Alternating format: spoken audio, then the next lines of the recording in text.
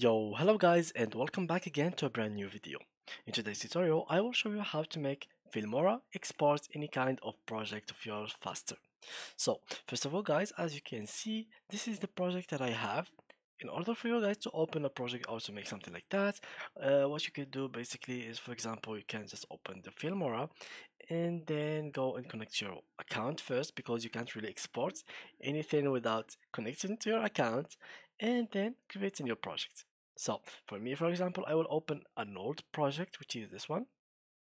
So let's wait until it fully loads.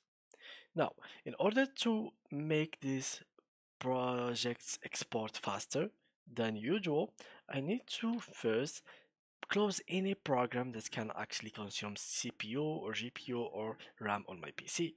So you go here, click on Task Managers, and go to search to performance and make them from the highest to the lowest.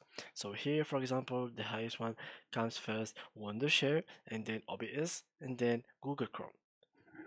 So you can close the programs that are using your consuming your RAM. So for me, for example, I'm using OBS to record. I can't really close it, but I can close Google Chrome and Discord and etc.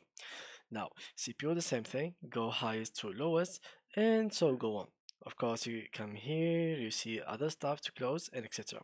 Now, after you've done with this step, you go to details, and then you go to Filmora, set priority, and give it a high priority. Now, after you've done with these two steps, what I suggest for you to make your exporting go faster and faster, go to export, make it like the thing that you want, device, YouTube, or whatever it is, and then in here the quality, reduce it a little bit. So for example, if you are on highest quality, make it on recommended or lowest, and then the frame rate, etc., make it, for example, 30 instead of 60.